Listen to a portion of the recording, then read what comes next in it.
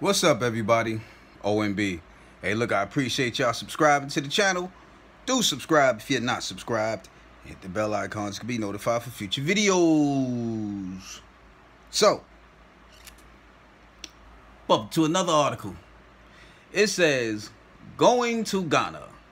Black Americans explore identity living in Africa. It's not all safaris and beaches. There's more than just what you think you understand about, or there's more than what you think you understand and what you think you understand about the continent, and especially Ghana. Man, please spare me. Spare me. Y'all be talking about all this Ghana stuff. Man, get the hell out of here, man. I'd rather go to Guyana instead of Ghana. But anyway, I'm going to read part of this article. And I want y'all to tell me if I'm about to make a observation. And I want y'all to tell me if I'm right or am I wrong. It says on West Africa's coast, Ghana is drawing black people from around the world. The region played a central role in the transatlantic slave trade. Last year marked 400 years since enslaved people arrived in America. It's been longer than that. And yeah, notice they said enslaved people. So that's telling you that there were people here before that. But anyway, and the country honored the resilience of black people with a year of return initiative, historic tours, parties, celebrations, and the Afrochella Music Festival were arranged. And then it says, when we start with fun, they see that traveling to Africa is not so bad. No, it's only 13 hours over the water. And that was said by Jewel Thompson, an Atlanta native living in Ghana. Who gives a damn? Anyway, it's not all safaris and beaches. There's more than just what you think you understand about the continent, and especially about Ghana. Man, please. You say that because you there. Probably got yourself a little wife. You living in Ghana. You all that. You know what I'm saying? We know how you now that you're out of America. You know, Ghana's all that. Please. Now the government is now check this out. This is the meat of it right here. It says, now the government is expanding the idea with a new initiative, Beyond the Return, which invites black people to invest financially and socially in Ghana.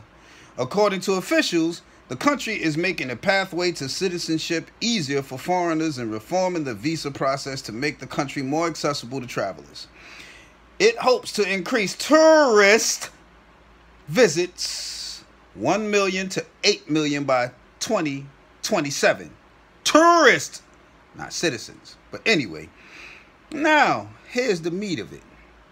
We feel that, and this is coming from the Ghanaian people.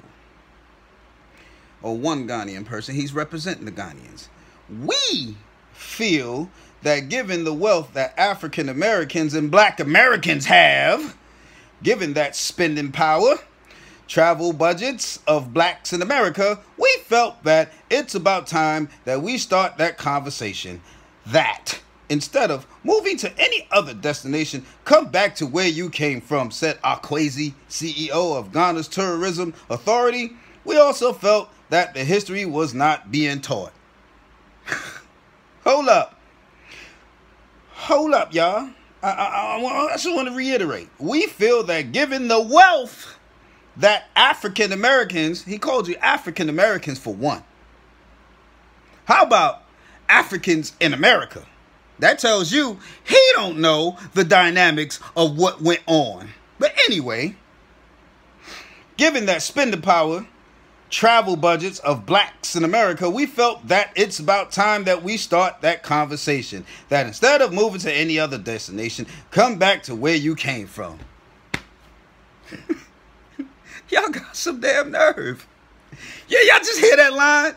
So basically, they just said, you know what? Since y'all making some money now, why don't y'all come over here and invest that money in us? And, you know, we sent y'all over there. Our ancestors sent y'all over there. So y'all go over here, you know, go over there in America, get killed, get maimed, fight for your freedom. You even fought for our Ghanaian behinds to come over here and everybody around the world to come to America.